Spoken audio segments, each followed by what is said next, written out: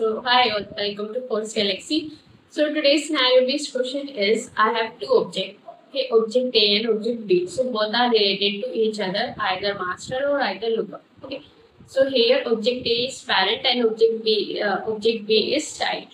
Okay. Here now I have created a trigger on object A, that is on the parent object, and in this trigger whenever a record for parent object is created, it will automatically going to create the record for object B for the child object. Okay, so here in the logic is we have performed the DML to create the child record.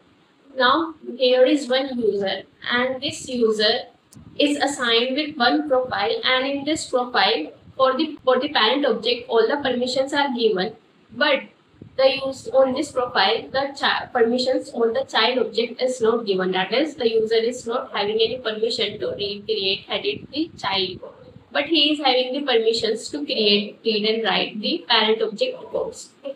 So now here my question is, when user tries to create the record for the parent object, will the trigger fire?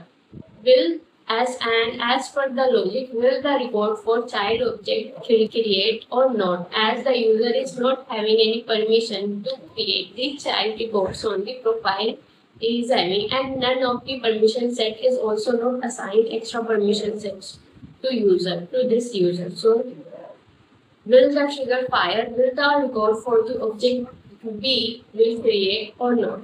So here the answer is yes, because the Apex classes and the triggers runs in the system mode, so they will not going to check for the user's permissions, and in the system mode they run as with the admin access, that is having complete access of the org and for all the objects and for all the records. So this is because the trigger is able to create the records for the child records, child object also, without checking for the user permissions on the profiles.